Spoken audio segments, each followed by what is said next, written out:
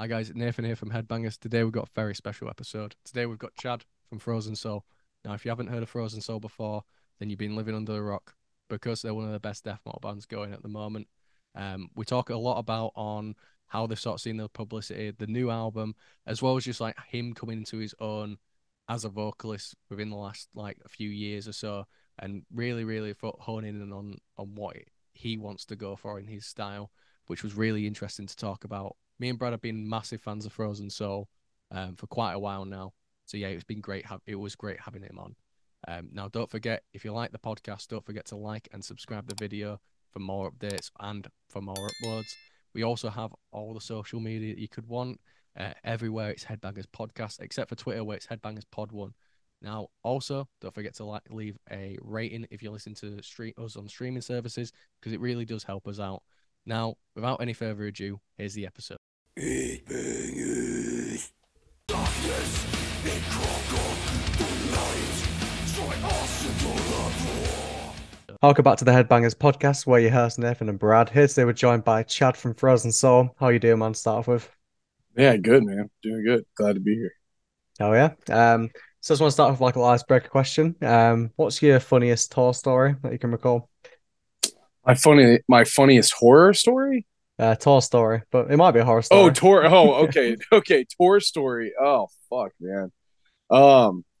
Honestly, like, I don't know, funniest tour story is as man, goddamn, dude. That's you got to narrow it down for me a little bit. Like, what kind of topic are we looking for? Because I've done a lot. There's a lot of stories, man, but funniest, man, like off the top of my head, I don't know, man, just like getting fucking absolutely hammered in Denver this past tour. It was just absolutely crazy. I don't know, I don't have like a specific story in my head right now, man. I don't know. We it was my birthday, and I just like, we got this we have a buddy that works for this company called Monaco, and he had like 16 pallets of this drink Monaco delivered to us, and it was my birthday and my brother was there, and so just decided to go ham, and I was like, I'm gonna drink a couple, and a couple turned into like 15, and these are like 2 shots per can, so they're like cocktails in a can. Insane. Lethal. And yeah, and we all just got fucking annihilated, and so did most all the other bands on the tour too. So we ended up going to an arcade and like could barely walk across the street afterwards. Like, it was just insane. But I don't know, I can't think of any like super funny stories, man.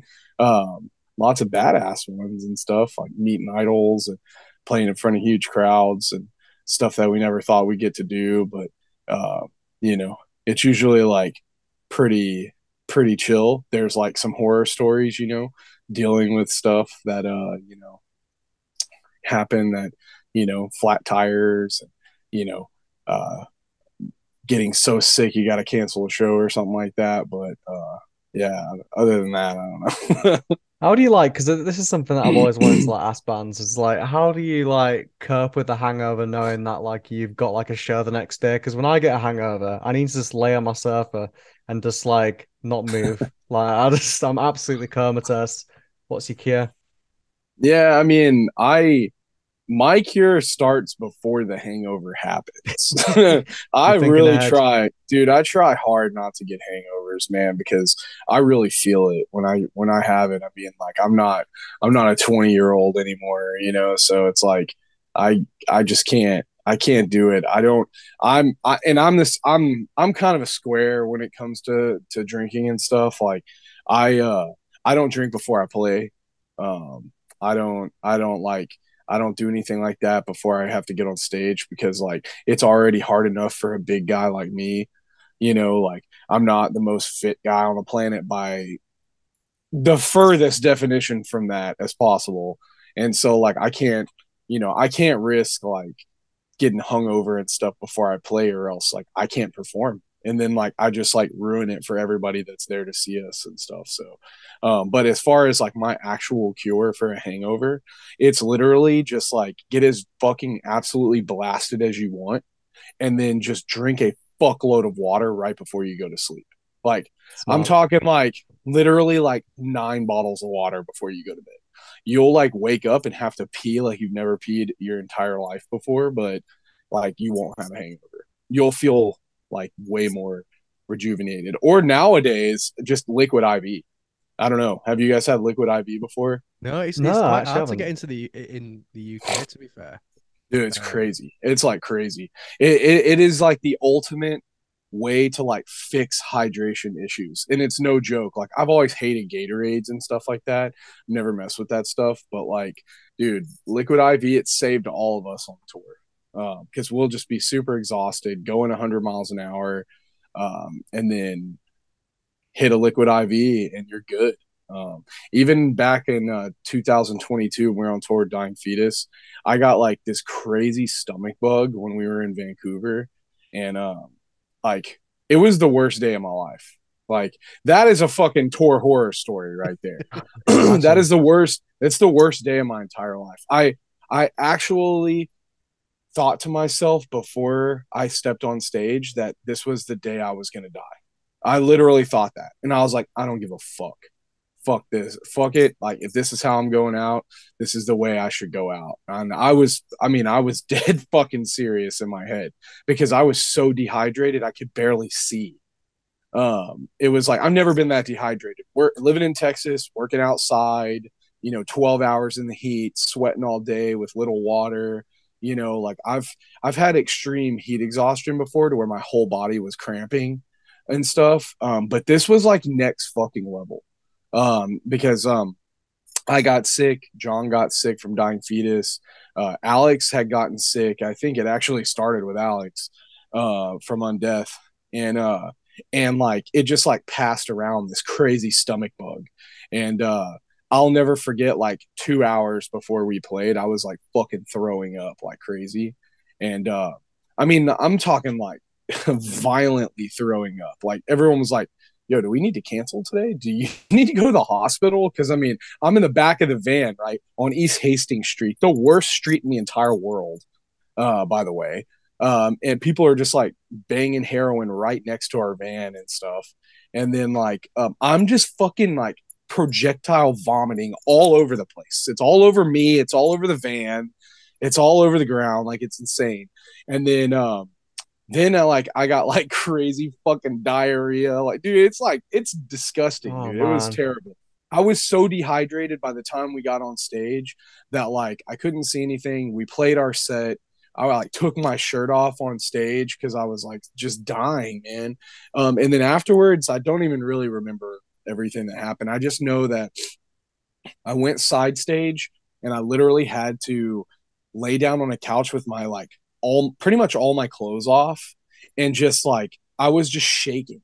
Like I just remember shaking and trying to drink water and like just being like at that point in my head where I was like, okay, should we call an ambulance right does this make me look really stupid? Like, am I weak? Like, am I like, this is super embarrassing. Should I do this? And then people are stopping by, all of Chelsea Grin, all of, Dying Fetus, like the rest of the band, like, they're all like, just give us the word. Like, you need an ambulance. Like, cause I mean, I was like fucking gone. It was bad. And then the next day we had to cancel Seattle. And I just banged a liquid IV all day, all day, and then was good as new a day later. Like nothing had ever happened because Need of to liquid import IV. some of these. Yeah, dude, seriously, like it's amazing. Like this stuff is like amazing. So it works for like being super sick. And it's funny because I know that's a whole giant story that kind of ties in fucking tour story and cure for hangover in one. But like liquid That IVs, is a you need tall to horror like, story there, for real. yeah, you need to fucking smuggle it over there. All right, because I it's need amazing. to. That's like the best thing in the world for me, at least. Like it like and all. I mean, it's amazing. So that's my ultimate cure. But yeah, drinking a ton of fucking water if you don't have that. You just get some fucking Taco Bell or something and just like and drink a bunch of water and you're never gonna have a hangover. Like, I've just had those one few moments in my life where like I drank way too much and just lost control and didn't care.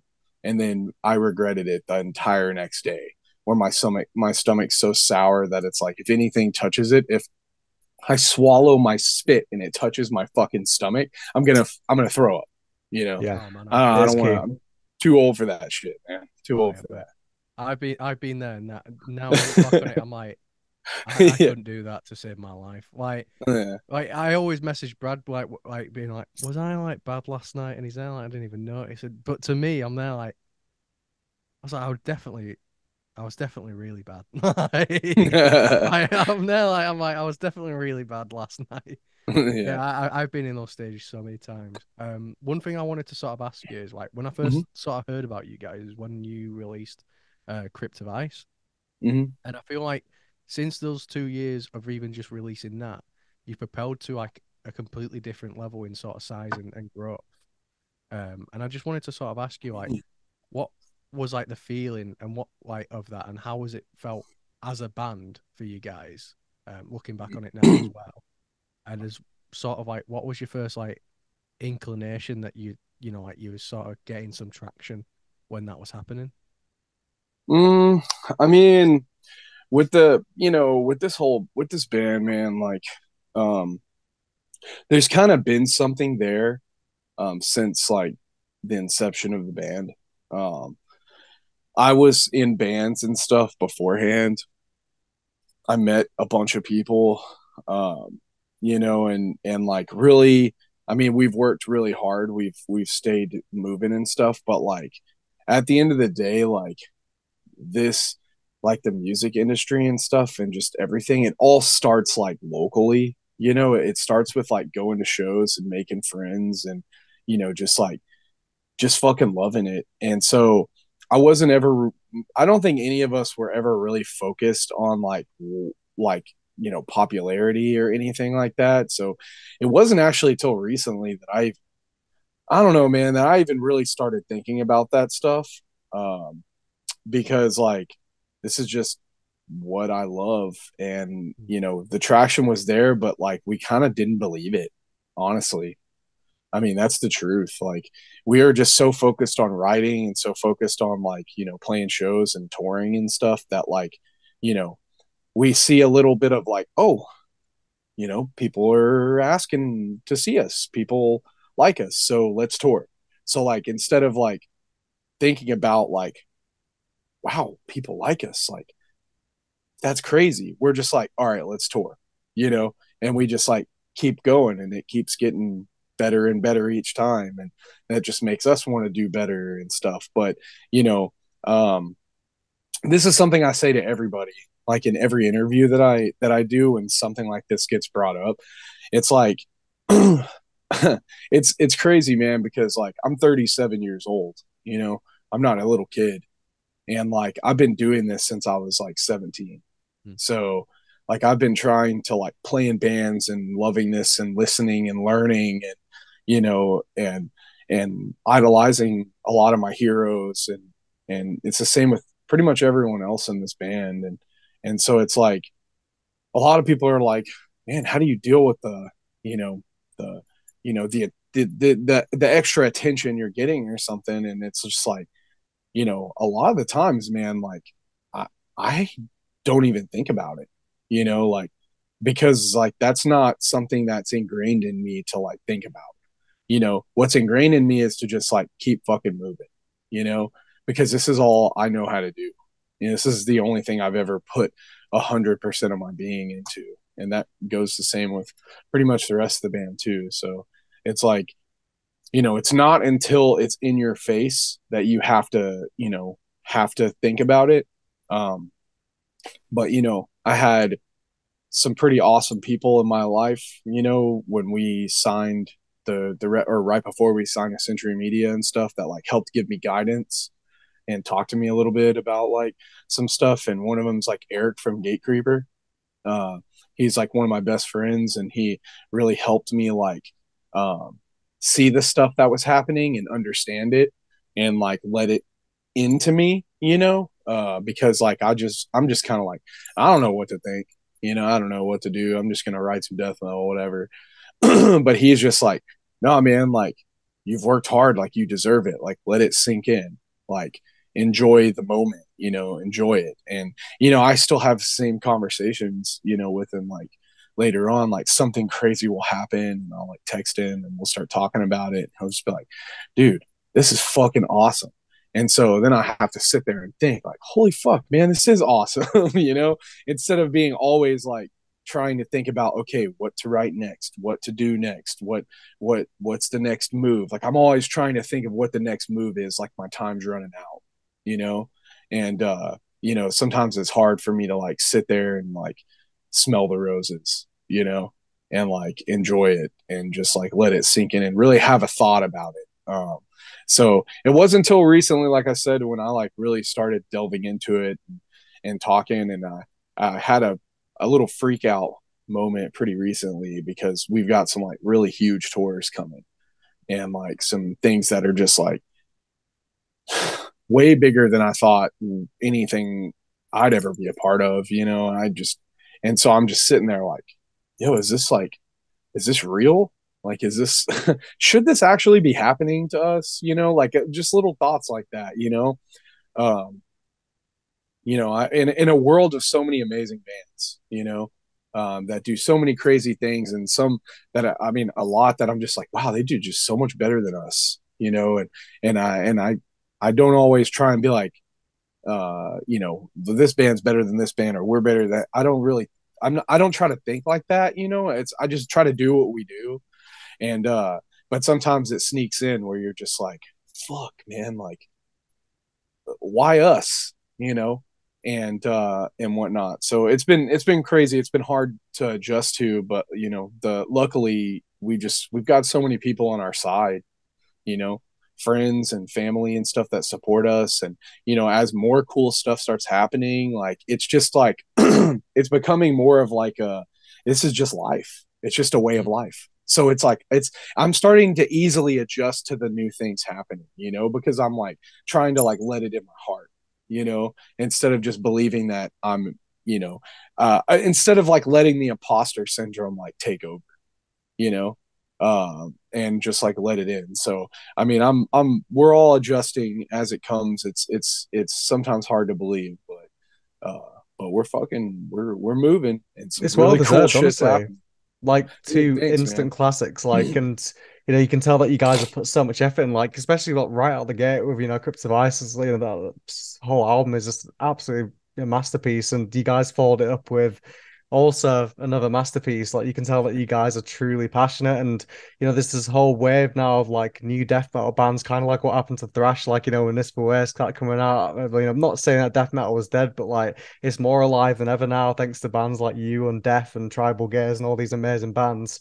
How did you guys like find your signature sound? Like, you said that you've been obviously in this industry, you've been working hard for like all these years. Like, how did Frozen Soul? Because you've got a very unique sound. Like, nobody sounds like Frozen Soul.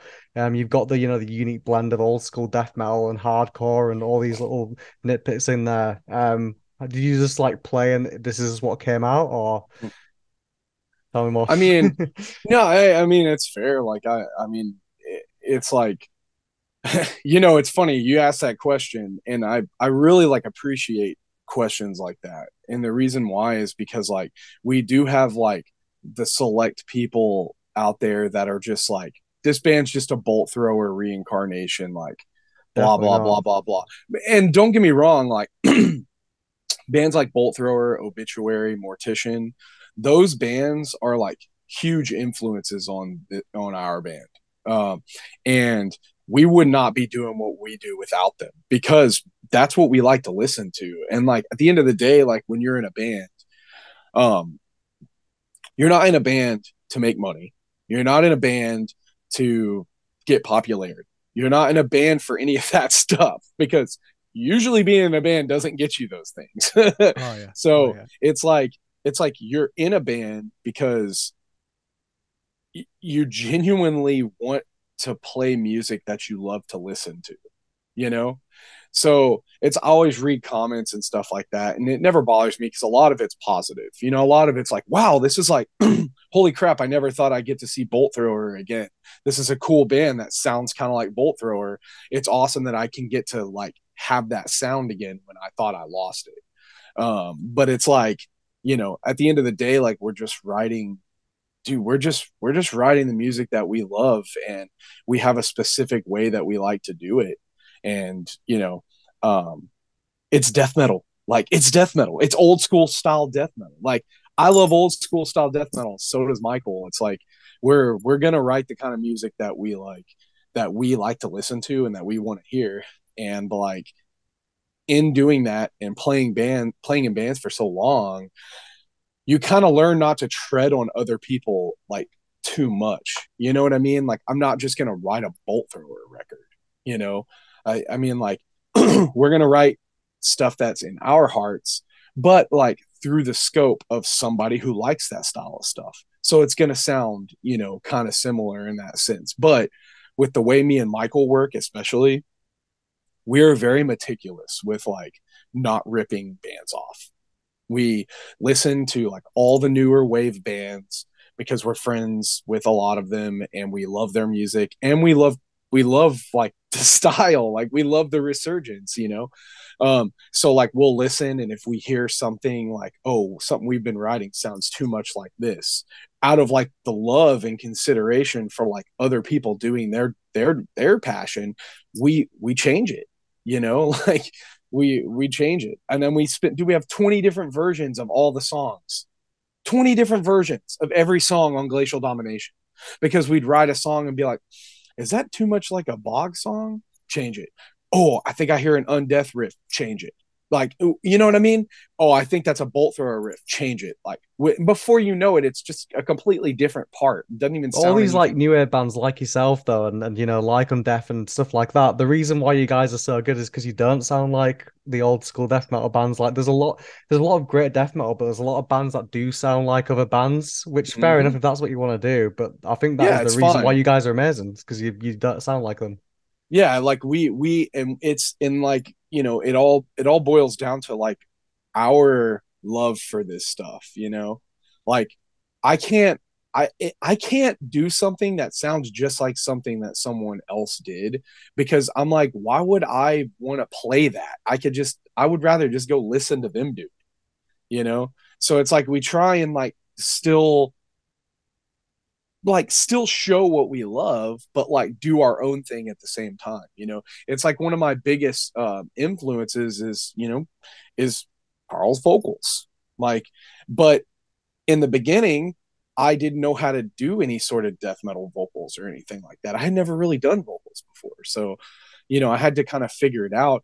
And all I had was is like, well, you know, Willits, you know, Tardy, like those are the styles that I really like, mixed with, you know, hardcore like Integrity, you know, Mm. and stuff like that. Like I was like, I got to figure it out. And then, you know, as you start to do it, you just kind of come into where it's just the stuff that you're doing is just natural. You know, like at this point, I don't even think about a style at all when I'm doing vocals. It just, dude, whatever comes out is what comes out. Like I don't really try anymore. Oh Like yeah. I don't try to do this crazy stuff, you know. It's just like this is me. It's me, you know. It's like I'm in the moment when I'm doing it. So, and that's, you know, that's what I love about old school death metal. That's what I love about old school hardcore and stuff, is like a lot of it's like in the moment style stuff, you know. And so like that's, you know, that's all of that together is sort of like how we have gotten to like where we are with our sound, you know. And you know, I appreciate you saying that, like, you know, it sounds like, you know, our own thing, because we Yeah, for real, really man. have, we've really tried to make it our own thing, you know. And you know, I love any opinions that anybody has. Like, you know, I don't ever hold anything against like people that are like, this band sounds like this, or people call us cold thrower and stuff like that. And I think it's funny. Because I love Bolt Thrower, man. They're my favorite death metal band. Forever will be. So uh but yeah, I'm you know, it's been a road to get like where we are, you know, both like with the band and our sound. So it's cool to hear you say, that's how you feel. Oh yeah. Oh That yeah. you like it, like the sound and stuff like that. Oh yeah. Me and Brad have both been like pretty big fans of you for like a while. Oh yeah, Just because like we both love death metal and everything like and hardcore. Because I sort of discovered you guys when I was sort of transitioning out of like being like, oh, I only listen to metal, to then like being like, wonder what the hardcore scene's like. And then I remember like how yous having like the sort of like groovier riffs and those sort of sections as well. Like yeah, really made me go, oh, you can have both. Do you know what I mean? I was like, you can't have one yeah, of you don't have to just have one or the other. yeah. And that's what I think made me like sort of go towards you guys more, because it was like what I'm familiar with, but also what I like currently as well. Yeah, yeah, man. Hardcore is like really fucking awesome Mm. in its essence. Like, the freedom of movement and like and just the vibes that the whole genre gives sonically is just awesome. And you know, I wouldn't be doing what I'm doing at all if it wasn't for hardcore, man. Like, it's I I suggest everybody, regardless if you like the moshing styles or what other kind of lame shit people kind of try to bring up, the music, there's nothing like it. Oh There's yeah, nothing like it. It's 100% great. agree. There's nothing like it. And if you get into it, if you can get into it and actually move with the music, you'll see that. You'll Oh see mate, it. I mate, mean, you'll see honestly, it. yeah. And I brought all my friends to hardcore shows when I started going. Like I started going to more local shows, and I was like, guys, you've got to come. And like Brad and like all my other friends were like, yeah, but the moshing man, it's a bit like I don't know. And I'm like, honestly, once you go, you get it. yeah, Yeah, I my was mind like, was blown. once you go, you get it, and then you go, man, I want to go to yeah, more shows like that. yeah. Like, I'll never forget like the first time that I moshed, man. Um, like the first time that I moshed, I think it was a mixed bill with a band called Premonitions of War. They're like sort of like a metal core, hardcore. They were in a weird time in hardcore where it was like it wasn't like the metalcore nowadays. It was like more metal than core. Mm. But they were like hardcore dudes playing like technical metal, you know, and stuff with like breakdowns. And and there was a band called Misery Signals that was on there, and 6 feet under. The craziest Wow. bill. But it was like a Wait, weird six little feet local. under. Yeah, it was like a local metal hardcore festival. Mm. And it was actually right before I met a bunch of my friends, my longtime friends, and this was like a long time ago. This is like right before I met all of them. And I'll never forget like the first time I moshed was just because like I was at the show and like I was already listening to, metal and stuff like that. And I was just like, I was watching and like that band Misery Signals played. And this was like 2004 or something. This is a long time ago. And I'll never forget, like, I was like watching and like the kids were in the pit. Like, I was in high school, and they were just like throwing their arms back and stuff. And I was like, man. And then like, and it happened at a certain part of a song. You know what I mean? Like the heavy part would happen. And like, but I didn't hear the heavy part. I saw the heavy part, like I saw it happen. Like that's what changed me forever, Like a spiritual awakening, you just Yeah, like just because move to the music. I felt it when I saw it happen. I'm a very like, see it when I believe it when I see it kind of guy, for a lot of things. So it's like if I was just sitting in there in the back with my arms crossed, and I was watching the band and they played this super heavy part, it probably would have felt heavy, but like I saw the fucking kids getting down at that part, and they Oh were man. they were kids just like me, you know, and it changed my life forever, like forever. And from that point on, I loved hardcore because hardcore was the place that had that style of moshing. It was so aggressive, but like not aggressive, but like it was aggressive, but like they weren't just like beating each other up. Like they were dodging each other and stuff. They were cognizant of each other. And I'll never forget, man. I just jumped in, started throwing my arms back, and just like, I don't know, man. I just like felt it. And then I just went down the rabbit hole. And so like that's followed me, man, my whole life. It's followed me, you know. I used to be that big dude, man, that would just jump off the fucking stage and stuff. And, was known locally for moshing hard, and just moshing to every band and stuff. Like, and I carry that with me, man, into metal because, like when I started writing hardcore and stuff, I realized that like, man, we're just writing metal is what we're doing. Like this is just metal. It's the metal style guitars. So it's like metal style riffs, but in a hardcore lens, to where it's like it's still like the songs and you can move with it. And it's meant to move you, whether you got to get shit done, you got to go to the gym, you got to, get through the bullshit ass week that you've got coming at you. Like, it's like, it's followed me the whole way. And you can see it from the music for metal, sure. yeah, it's like it's there. And so like I love a lot of different styles of death metal. I love like the incantation style stuff and immolation, and I love Cannibal Corpse and whatnot. And I love Bolt Thrower. I love all that kind of stuff. But like groove is like what's in my heart. It's what's in all of our hearts, and it's what is in a lot of people's hearts in Texas. Oh yeah. So like hardcore just like has that fucking movement, and you can write a just pure ass death metal record and still have that, still have that movement and that power, and that's just like what we try to do. So I don't normally like to say like hardcore death metal, that.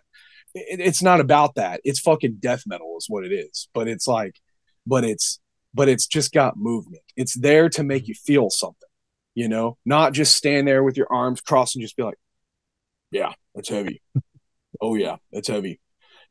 No, if it was heavy, you'd be doing some crazy shit right now. If it was heavy, 100% agree. And so like, yeah, Yeah, sorry, I fucking run off with. I'm a talker. No, that's good. It's good. Okay. I run off with this shit.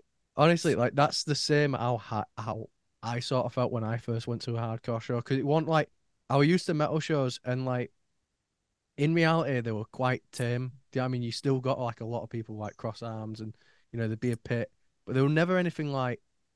It was like you felt it sonically, but hardcore just hit differently, where you like the entire atmosphere was different, because I think because it's more of a niche than metal, I think the people who were there genuinely want to be there, like crowd bands, everyone. So when they see the band that they've wanted to see for ages, they'll throw in like extra energy. Whereas like like a lot of times it's like in the metal scene, people might have already seen them at a festival, might have already seen them before, and they're kind of like, yeah, no, they're cool, I'll check them out again. And like, but hardcore's like so niche where it's like you might not be able to get to see that band for a long while. So make it count while you see them. And like seeing that, I just remember it just being like, I couldn't go back to like how I was before. It like changed. It sounds like cliches to say, but it did change me as like a person. Because once I got into that scene, met like loads of people, and people who are now really good friends, like it just changed how I thought about a lot of stuff. Yeah, man, it's crazy. I always like, I don't know, some experiences you just can't like share through words, unless someone else has experienced it, but yeah, there's just an energy, man, that like we have to have, dude. And I don't know, man. I think probably the second we can't have that energy anymore is the second none of us are going to want to do this. Oh, yeah. Oh, 100%. Like none of us are going to want to do it if we can't give the energy that needs to be there, so, it all goes back to that's why I don't get hungover before I play. Yeah, man. I won't even get fucking wasted the night before and just like it's happened like once or twice. But like most of the time I'm super cognizant of it because I need to like if my heart rate's not 250, yeah, if my blood pressure's not through the fucking roof, while I'm on stage, then I'm not doing it right, and I can't do. I just, it's obviously an exaggeration, but if if I can't like give it my all, then like it's gonna be bad. So So obviously, like you guys have, you've worked as well with some like heavyweights in the genre. Like you've worked with like Matt Heafy, John Gallagher. Like, what's been like the craziest and like who's been the most fun for you to work with? Not that you can pick favorites, um, but yeah, I mean Matt was a great dude to work with. He it's crazy, like he kind of awakened something in our band that I didn't really I don't know, I didn't really think was there. Like, you know, this record was like a bit more pressure in a sense because it's a follow-up record. So, with the first LP, we re-recorded a bunch of songs, from the demo. It was the debut record on Century Media, so there was a lot of pressure, and the world was shutting down when we were recording it. But like at the end of the day, four of the songs on the record were from the demo, so it's like we had a bunch of the slack, you know, taken off of that process. With this one, we had to write like a whole new record, and we had like a ton of stuff going on.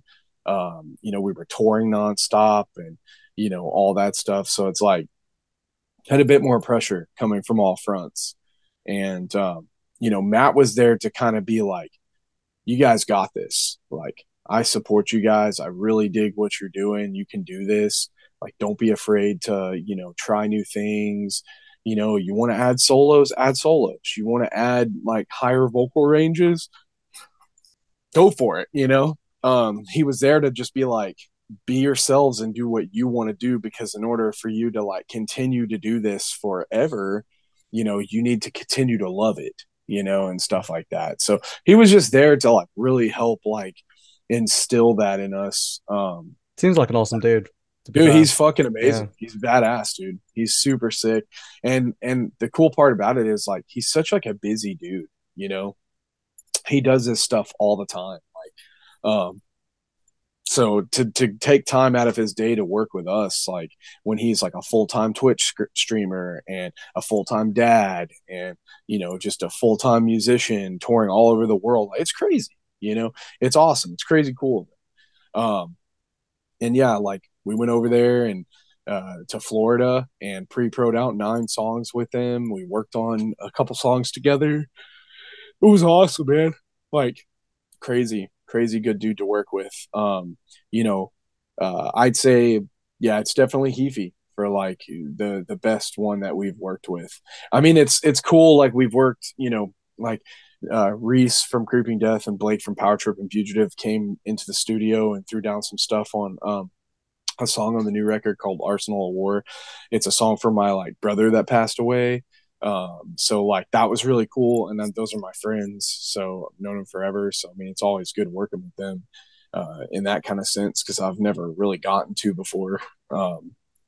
And then John Gallagher was like a remote thing. Like he did his thing and sent it in and we put it in the song. But we've toured with him twice now. Going to be 3 times this summer, because we're playing like 6 days with them in Europe again. So, yeah, I mean, it's definitely Heafy though, man. Like Heafy's like super fucking cool dude, and he added so much to the record, and I feel like it really helped make it like special, And in turn, like I mean, he's become like one of the best friends we could ever ask for, So he's Yeah. I'd also love to get helped him on me the with other podcast, to be stuff. fair. I'd love to get him on Yeah, the podcast, for sure. yeah, yeah. Yeah, like But hell from yeah. everyone that we spoke to about Matt, like we spoke to Malev when they worked with him, and like the story is just universal of like from him, like he's like the nicest dude, really knows his shit, but also just like really Like it comes across just in general where you can tell Yeah. this is a guy that's just a fan of the scene. Yeah. Like, Yeah. and he just happened to be in like Trivium. Like that's the vibe you get from it. It's like, oh yeah, I didn't expect Trivium to be big, like as big as it is, but it is. But now I get to help out the scene that I love. Yeah. So, Yeah. Yeah. He's a total like metalhead. But he loves hardcore. He loves everything, man. He loves, oh man. One of the coolest things I like about Heafy is like, he fucks with everything. mm, Yeah, That's really what's so does. cool about it. Like, he likes more mainstream stuff, but he also like he follows the guys like trying to do that stuff. And he also follows like the more underground waves and stuff like that. Like he respects all of those avenues. You know what I mm. mean? That's really fucking cool, man. It's Because most rare of as the well. time, yeah, most of the time people stick to their lane, you know? And like he's a fan of all of the lanes, you know? And like for somebody who does as much as he does, he doesn't have to give a shit about any of that. They like Trivium has so many fans.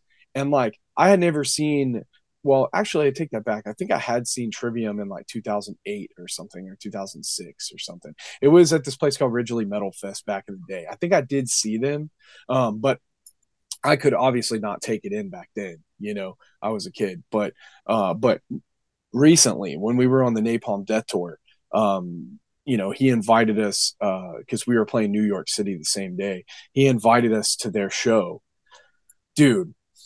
Let me tell you, I got to witness Trivium's impact on people from the side of the stage, backstage, side stage area. And let me tell you, it was fucking magical. Like, it was magical. Like, I was looking out there and I could see everyone and hear everyone singing the words to his songs.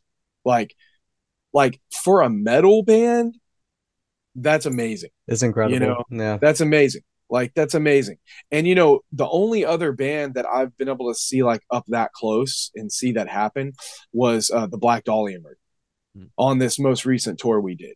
Because there were people that you could hear the crowd singing over the music. Like they play Funeral Thirst, which is like off of one of my like one of my intro records to death metal back in the day. Unhollowed. And like, dude, straight up, like you can hear these motherfuckers singing the words. It was just like that at the Trivium show. So for somebody who plays, to get back to Matt, like somebody who plays what he plays to the diehard fans that he plays to, with all the other shit that he's got going on, and he still finds time to listen to new bands and care about new bands. It's fucking amazing. He must be Like, nocturnal or something. I swear the guy yeah, just I he do. must It's not crazy. sleep. It's fucking crazy, man. Like the dude, like no matter what anybody tells you, no matter what anybody tells you, you have to love it to do that kind of stuff. Oh, To 100%. like to take the time to do that. You have to love it. Nobody can pay you to love that. Nobody can. You have to love it because you only have so many hours in the day, you know? And like he really like takes the time, man, to like pay attention to what everybody's doing and Oh like yeah. and like to support. And like it was awesome. It's good. Great. It was super good to work with him and you know, super awesome dude. I genuinely think it's sick as well. Like, 'cause he doesn't keep it to himself. If he finds a band great, he'll shout them out, put them to a larger audience, take them on tribune shows with him. He did it to like, he's done it to so many bands, and it's like like you said, he doesn't have to do that, but it's like Yeah. you could tell he loves it. So he's there like, yeah, of Yep. course I'm gonna share the wealth. I'm not gonna keep it all to myself. Yeah. Yeah. That's Yeah. the Yeah. vibe I get from him. It's great. I wanted to sort of ask you as well in terms of like vocals, because I know from like sort of like from doing it myself, I know I found when I first started, I would like try to copy or emulate someone that I really looked up to, and then sort of found my own style from there. Who were those people for you? And do you ever like when you're performing, do you ever still like in a way channel them in a way like on stage? I mean, I would say that like I tend to like be like a little bit more like in my own zone nowadays. Like I don't really, I'll go back to what I said before, man. Like, DeWitt Hellion, John Tardy, Carl Willits, Mm. Riley Gale from Power Trip, you know, a bunch of my friends, uh, Seth Gilmore from Scourge and Fugitive, like a bunch of those people, like, are always in my head, you know, and they're always a piece of me because they're what I've grown in music, like loving, and like, you know, some of them I know them personally, they're my friends, and they've always helped influence who I am, as a musician. But like when I'm like on stage now, and it has been this way for a while, I kind of just like I try to just like I try to just bring out this like person inside of me that I wish was there all the time. You know, it's like this person that like feels right. That I could just like conquer anything if I want to. I'm super confident and and not how I am outside of music.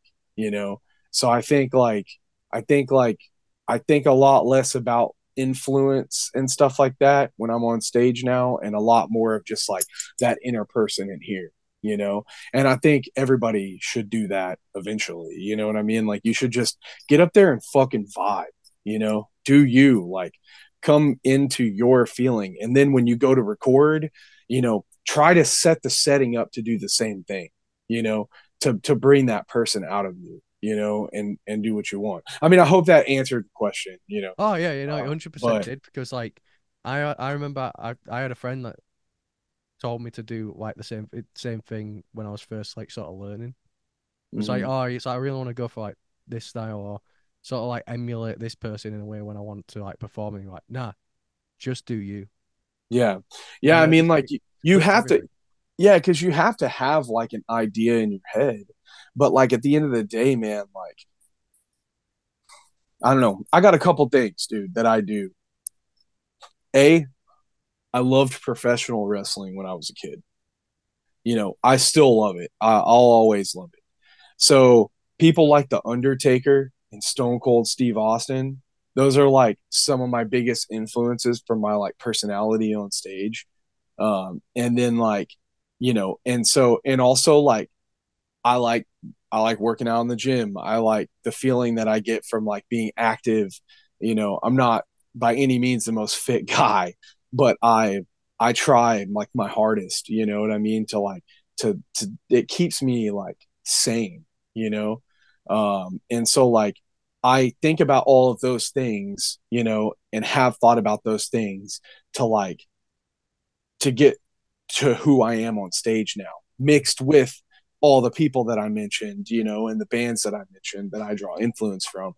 And so, but the same thing can be said about anything you do in your life or I do in my life. It's all a collection of influences from everything else that you've, and all those experiences that you've taken in your life, they contribute to like who you are as a person. All of that same stuff contributes to who I am like on the stage. It's just about being loose, being yourself, and you know have an equal amount of aggression in one hand, love in the other, you know what I mean, and just like being yourself. And that's like really what I try to do now, is just be my authentic self, man, because like too many times I've worked a fucking job, man, where I couldn't be my authentic self. I'm having to be I feel somebody that. else, man. I'm fucking tired of being somebody else, man. I just want to be me, you know. I just want to be me, and that's it, And so like I think as long as everybody on stage, you're doing that and you're being respectful, obviously, you're thinking about being respectful and not being an idiot, it'll work out, but like, you got to be yourself. That's like the number one thing. And it's, man, it's only until this past tour, dude, that I've like come into my own on some things, like, I mean, it's just the truth. Like, I usually hug my mic stand, you know. A lot of the time I'm hugging my mic stand because I can't fucking feel my feet. I'm so nervous, you know. I'm like petrified, you know. Um, but it's like, you know, on this past tour, I know this is like aside from the point kind of, but you know, on this past tour, I got to do some guest vocals during one of my favorite hardcore bands, Terror. Wow, They're one of the bands that got me into like hardcore. And like incredible band. I've always loved them. And Scott Vogel's like a huge influence, like as far as like just like positivity and like his like stage banter, like everything is just like so amazing, top tier. And seeing him every night really inspired me, like truly inspired me. And I got to do Corpse Grinder's part in Can't Help But Hate on a bunch of shows. And that was the first time that I've gone out and kind of done vocals on the stage with no mic stand. Like normally I have my mic stand, you know, but I didn't have it. So it like, dude, it was like a video game and I unlocked a new level. I literally unlocked a new fucking level because the rest of the tour, I was like 50-50 with my mic stand and just walking around the fucking stage. And then I realized, holy shit, like I stay much cooler when I move around on stage than when I just stay in the same spot. How fucked up and weird is that? But like, you know, like that's like coming into my own, you know, and trying to like really have fun and loosen up and not be so worried and so anxious on stage. And, you know, it's the same with Chris and Mike and Sam. Like they're moving around now constantly. They got wireless systems, so they can do that now. But like, you know, it's all about coming into yourself. You know what I mean? And just like being you and like unapologetic, just like being you on stage and being you when you're doing your vocals and stuff like that. And so, you know, that's really like what I've focused on for the longest fucking time, man, is just trying to do that, you know, not try to be like somebody else, you know, but like look at what somebody else does and be like, what makes them so confident that they can move around like that and do that and stuff? Cause like when you're feeling a lot of anxiety, you get tired way faster. Like if you're full of adrenaline and you're ready to go and stuff, like you can move forever, it feels like. But the second you start worrying and you start letting that anxiety in, it's hard to function. Yeah, You it's know what I mean? draining. It raises your blood pressure, like all sorts of stuff. And you're just like glued to the stage or glued to your seat, you know? And so like I've just, you know, for a while now, I've just been trying to like unlock that level where I can fucking get into it a little bit more and not be so worried and so stuck to my spot or so, you know, so like reliant on my mic stand and stuff like that. And so like, you know, it's all about, you know, it all ties back into just being yourself, you know, with your vocals and with you. So I hope, you know, hope you do that. Oh Yeah, yeah, no. yeah, I think it's you did the right thing though. I think like the whole terror situation, like you know, when you're forced to not have your mic stand, like I think with any sort of cases of anxiety, when you're like nervous to do something and you're forced to, you know, conquer your fears, I think that is when you, like I said, you level up, you get a new perk. It's like, Yeah. It's yeah, the it's the best realest way to do shit it. too. It's the realest shit too. I mean, like, I don't know. I don't really get into the whole like because you know, I mean, I deal with a lot of anxiety and stuff, you know. And I am absolutely nobody to tell anybody else, you know, how to deal with what they got going on. All you could do is like share your experience, you know. And for me, I'm the type of person like, you know, that exposure really helps me.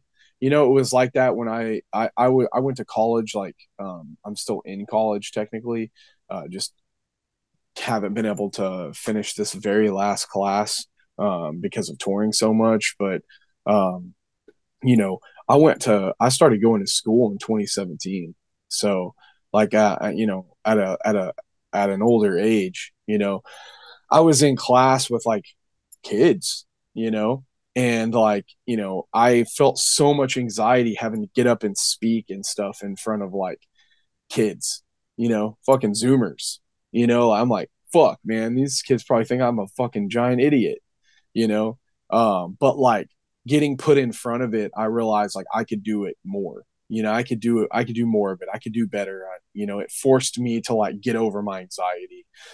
I had no choice at that point. I mean, I paid for the fucking classes. I had no choice. I had to get the fuck up there, and I couldn't do it. This is it. It forced me to. And I think that was probably the first awakening for me, where I had leveled up the first time. I leveled up the first time in school, and I was like, okay, I can do this. Cause I mean, man, I was sweating bullets beforehand. I was so nervous about getting up. I'd play shows, but like couldn't get up in front of a class and talk, cause I just felt like, I don't know how it was different, but it was. Yeah, presentation And, suck, man. yeah, so it helped me level up that way. And then on stage, little things happen and I start talking more. Because dude, when Frozen Soul started, I didn't fucking talk to anybody on stage. I didn't say anything. Like, it was literally like, I'm just gonna be like fucking mean death metal. And then I realized, like, first of all, that's not me. I'm a fucking dork. So I gotta be a dork. I gotta talk. Like, that's just me. Like, I can't get away from that. But I realized, like, all of that, like, silent but deadly shit was just my anxiety seeping through my skin, keeping me from, like, having fun, And so I started letting that up, level up, level up, level up. And then this tour, it's like, I just hit the 10 threshold. prestige now. Yeah. Now's where I just, like, I got on stage with fucking Scott Bold. Okay, I'm leveled. I'm up there. Now we can work on the end game. That's super awesome too, man. Yeah, it was fucking fun, man. It was awesome, but yeah, it was great, man. But yeah, being yourself and stuff, it's all cool to like go through your influences and stuff, but and to pay like love to that and everything. But like, just get up there. You love fucking death metal. You love hardcore. You do that. That's it. Just be you and do that. No, much respect to that, honestly. Yeah, I wanted to ask about as well, on the new album, it's like evident that there's like a lot of 80s horror influence. I don't know if that was intentional, but like, there's like synths in there as well, like, sort of like soundtracks that remind me of stuff like, I don't know, Evil Dead and Nightmare on Elm Street and stuff. And even like the Morbid Effigy video, like, it just reminds me of that style, like something that we haven't seen for quite a while. A lot of bands do the gent in a warehouse thing, and which is cool. But like, I think you guys brought like a level of authenticity back to that. Was that something that you guys, like, horror fans? Is that something what brought into it, or is it just something that musically came to you? Yeah, I mean, like, we all love horror movies.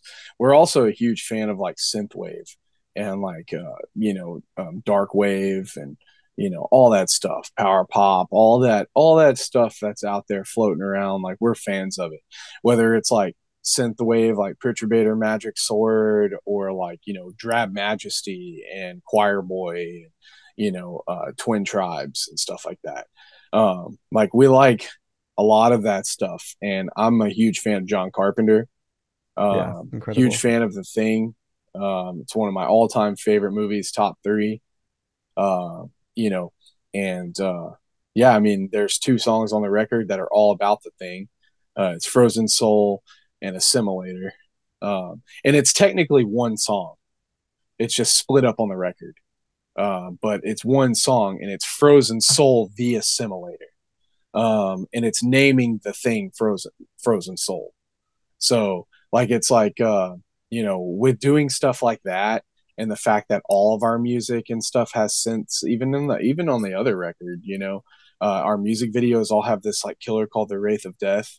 And it, like, it's all like, 80s, 90s horror, early 90s, late 80s, early 90s horror movie, like, inspired and stuff like that. I mean, it's huge. We're big fans. So, especially like, for me, aside from like horror movies, I'm like a big sci-fi guy too. I love sci-fi. I love the Aliens movies, Predator movie. Favorite. Yeah. I love Lord of the Rings. I love like, Game of Thrones. I love like, I played EverQuest, a lot. back in the day, which is an MMO. Like, and I played World of Warcraft and Diablo. You know, gaming and movies and stuff is a part of like literally everyone in this band's life. You know, and it's like, you know, it kind of goes back to the vocal stuff. Like, it's like, man, you have got to try to be yourself. You know, you've got to be yourself, and you've got to put you into anything that you do. You know, and you know, if there's one thing that I've learned in doing this for so many years, you know, it's just like, just be you and put you into it 100%. And that's just what we've done. So it was no exception when we're writing the new record. You know, the only exception to this record is we have to do it better. You know, like we have to put more of ourselves into it, you know? And yeah, I mean, you can hear it all over the place. The synth, you know, we're super lucky with that synth too, because our friend James, you know, in the synthwave band Ghost, he's from Texas. He lives like in East Texas. So I've known him forever. And like our bands have played shows together, like hardcore shows and stuff, you know, since like before 2000, I don't know, like 2010, 2009 or something like that. It's a long ass time, you know? So, you know, linking up with him was just perfect, you know? And then we have our friend Eric from Plague Years. He did a lot of the synths on Crypt Device. He did the Arsenal sample, and then the Godzilla style sample, Destruction sample before Atomic Winter. And he did some others too that we ended up not going with, but like, you know, it's like we got to do stuff like that, man, because like that stuff is a huge influence on our lives. And I love telling a story, you know. I love watching stories. I love reading stories. I love playing stories, you know what I mean? So it's like we all do. So we had to put that in the record. And you know, I think like if you get the vinyl and you spin that shit front to back, you'll see it, because like the way the songs go into each other, I honestly feel bad for anybody who listens to that on streaming, because you do not get the same feel. Like, it was not meant to be heard streaming on fucking Spotify. It was meant for you to put the record in a record player and play it front to back. And when you do that, you'll see a whole new beast of a record, because the way the synths usher in all the songs, it's seamless. It's seamless. Like, Yeah, I they need the go vinyl. into each other. They go into each other. Like, the way Assimilator goes into Best Served Cold is the best fucking thing is one of the best transitions we've ever done. You know, like when the way Death or Glory or Death and Glory ends and goes straight into the sample for Morbid Effigy, you can't hear that. Like, you just can't do that with streaming. Like we wrote it to be like a big, kind of like a big movie score, you know? So, you know, and even the way Annihilation goes into Glacial Domination, like you kind of can hear it in the music video. But you can't hear it when you listen to it on streaming, you know, because they're not one song. Because really, Annihilation, I've listened to that song so much because I love it. So we had to separate it on the record. But like, yeah, man, like the synths and stuff, like it's exactly what you think it is. You know, it's all based on the movies that we love, whether it's, you know, the fucking Never Ending Story, or it's Nightmare on Elm Street and The Thing. You know, it's like those kind of adventures, you know, and stuff like that, whether they're like for horror or fantasy or sci-fi or action. Like it all drives us. And so like we have the different emotions set up through the record to kind of help bring in the next song and stuff, you know, and like really help with that experience. So glad you noticed that, you know, that you all like the stuff with the synth, because Yeah, we're yeah, pretty nerdy ourselves, to be fair. Like, we love 80s horror and love movies and love games and stuff. So like oh yeah, those kind of details we do love.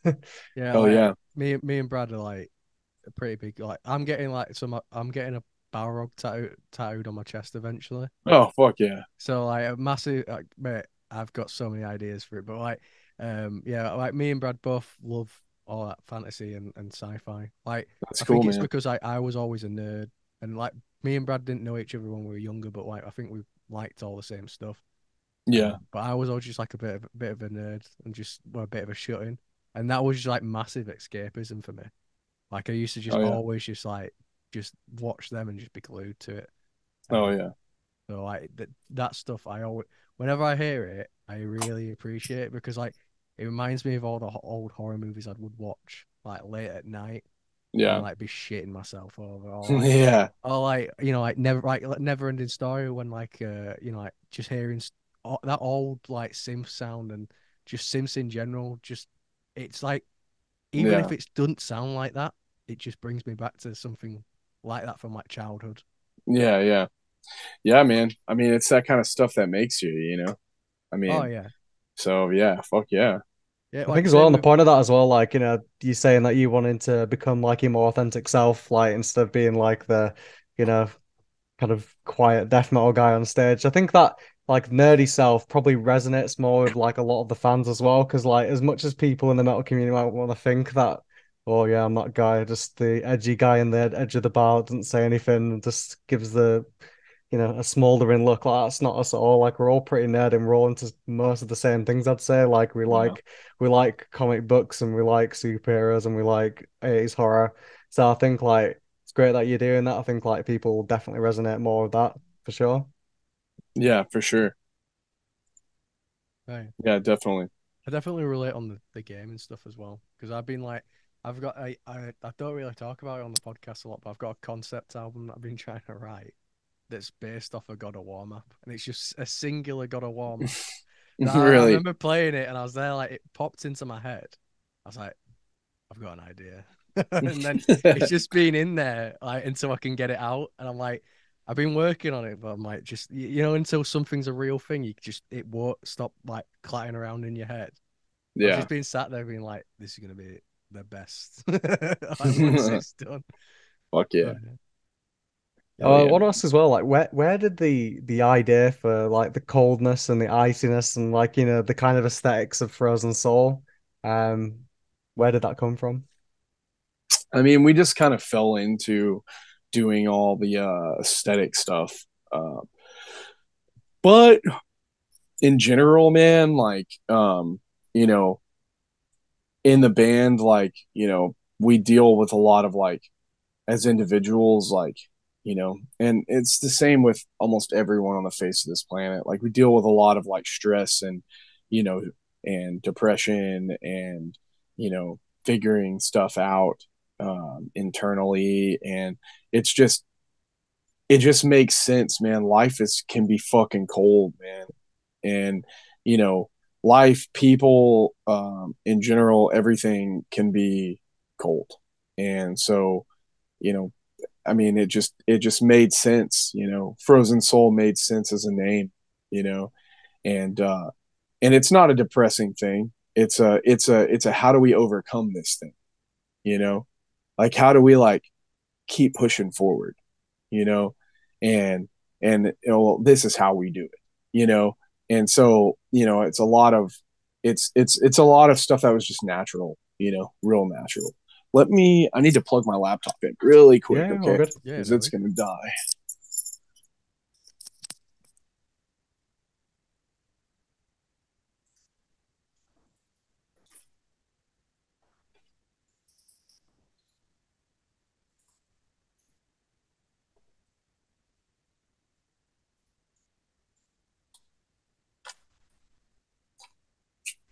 I thought a full charge would get me through this, but guess not.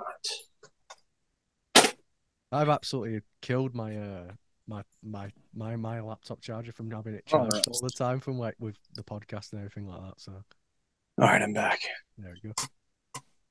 Awesome, man. So we do have one more question for you. Yeah. So if it was the zombie apocalypse and Yeah. you were just surrounded by your band members, who would you be most reliant on and who would you be least reliant on? This is the one. This is the one where we're always like, Fuck. this is gonna cause arguments in the Yeah, practice room. people either like savage out the bandmates or this, but I don't know. But I guess everyone would be reliable. um. Uh. Man. Hmm.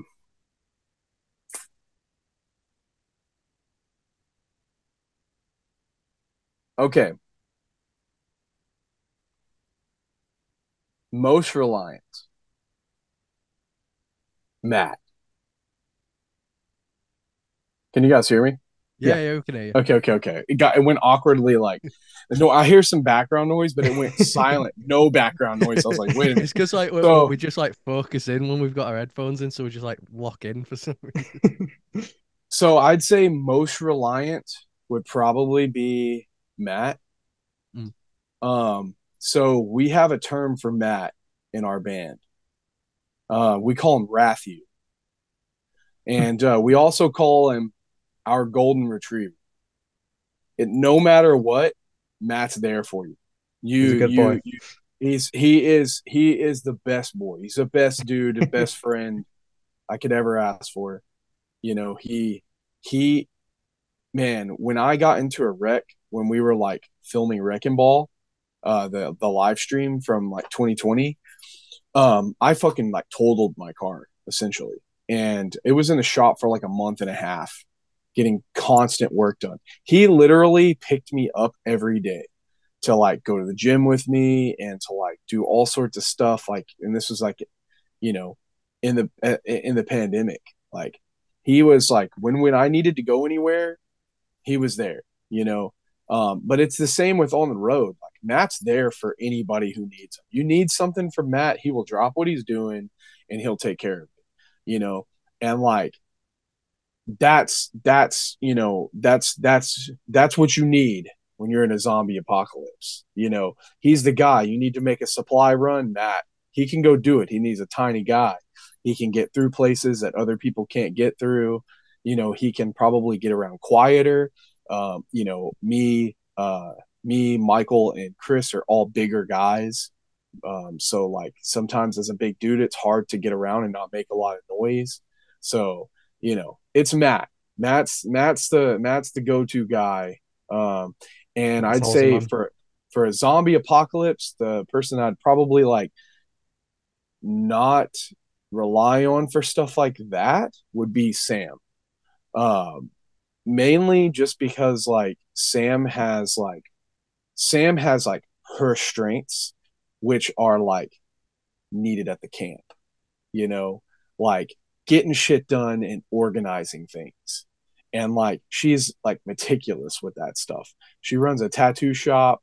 So like I wouldn't need to like if I was trying to like rely on somebody to get something or do something, I would send Matt. You know what I mean? But Sam would be like handling behind the scenes stuff, taking care of business and making sure everyone else is good. You know what I mean? So I would be more leaning towards Matt to go take care of shit and fucking run the fucking grocery store, the rundown zombie infested grocery stores and stuff. That would be Matt would do that shit in a heartbeat. So yeah. I respect. You got like a full schematic planned for Oh your yeah, band. I love it. I could think about that shit all day. You know, and then Oh yeah. yeah. So yeah. Oh yeah. The first time we asked that, I remember I was like in band practice the day after. Like no, the day after the episode dropped. And like I remember walking in and I could feel the energy different. And like I was there, like I was like walking in, I was like, yeah, guys, and he's there, like they're like, right, so who is it? I'm like, what are you? Who's most and who's least? And I was like, there you go. Why are you putting me on the spot like this? It was just a question on the podcast. We want to know who's the most and who's the least. I was like, well, it's Danny the most. Like, I've already thought it through. Yeah. I am, man. But yeah, honestly, thank you so much for coming on. It's been mad Yeah, having man. you. Like, and For we're sure. massive fans of you guys, and we're Thanks, super dude. stoked to see you at Bloodstock this year on the Thursday as well. Like, probably the first band that we're going to be raging, so we'll rage the hardest for you guys. I'm running to Yeah. that tent. I'm running Yeah, to run that into the tent. tent first Yeah, one. I'm stoked because I heard that like Thursday, like there's not like a lot of bands playing or something like that. So I can't remember. I think for Bloodstock they said like it's almost like a pre-show or something kind of thing that we're playing. I don't know, but a bunch of people told me that it's like one of the most insane days because everyone's already there. Yeah, there's Oh, no yeah. It's bands like clashing or anything, so so like you it's have to be there's there. no super fresh clashing, too. so they're like it's gonna be fucking crazy. It always is, and I'm fucking stoked. I can't wait. I mean, I'm stoked to just play in general. I never thought I'd get to do that. Oh yeah, everyone's like super fresh on that Thursday too. Like Hell yeah. it's like everyone just goes nuts. It's normally about like the Sunday. I noticed the strategically plan like a little bit more chill bands towards the end of the festival Yeah, because they're like probably. everyone's gonna be fucked. Like, Yeah, but yeah. yeah, no, like I'm honestly gonna run into that tent, man. I Oh yeah. honestly can't wait. I'm stoked. Make sure we can message me or something. Let's link up and stuff that day. Oh Yeah, yeah, we'll buy you a definitely, man. beer for sure. Yeah, because I think the next day, I'm pretty positive like we leave that next day or we leave that night. Like I don't think we're staying beyond that day as much as I fucking wish we could. But I know we have like a lot of festivals and a lot of ground to cover in between the festivals, and we're doing yeah, we're doing a whole bunch of club shows and stuff in between. So Yeah, we'll Oh yeah. definitely go for a beer and well, we'll just have one. We don't want to have any yeah, more yeah, eye yeah. beeps on the Oh, dude, flight. totally down to get a beer. Yeah, yeah, yeah. Just not gonna get drunk. Yes. What Yeah. one place I always recommend as well, if you ever do like any other tours, I always recommend Boom as a venue, which is In like Okay. Leeds. old DIY punk venue in Hell Leeds. yeah. It's one of the best like venues in Leeds. I've seen so many bands there, so I Oh yeah. always recommend to every band I interview, if you ever get the chance, play a Boom because they're everyone there, lovely. It's great, Oh, great that's venue. awesome. Fuck yeah. Hell yeah. That'd be great. I'm not Oh yeah, Awesome. sure. they're We're all playing a great, man. whole bunch of different places out there, so I don't know. But I know, like, I know, I want to say we're with Converge. Oh sweet, Ooh. Yeah, sweet. Man. I want to say we're with Converge in the days we're in the UK. Some of the days, like 3 or 4. So I know there'll be probably like slightly bigger places. But man, I would fucking love to play like a fucking small punk hardcore venue out Oh there and man, see what it's like. it's just a sweat. It's like a sweat box in the city. But like Oh yeah. it's such a great venue, man. Honestly, Oh yeah. every band that I interview, I'm like, you've got to do a show there because Oh yeah. it's unbelievable. Every stage is a fucking sweat box that I step on. Doesn't matter if the room is a 12 by 12 or it's like a 4,000 cap room. I'm sweating my fucking ass off on stage. Insane. But yeah. Well, I appreciate it, guys. Thanks No, for thank having me. you. Man, it's been great talking to you. Like we Yeah, said, for we've sure. been massive fans, so we're really looking forward to this one. So yeah, it's Awesome, been man. great, man. Oh yeah, keep in touch, guys. Yeah, Definitely, for man. sure, man, and all the All right, best. man. Take Oh care. yeah, man. Peace.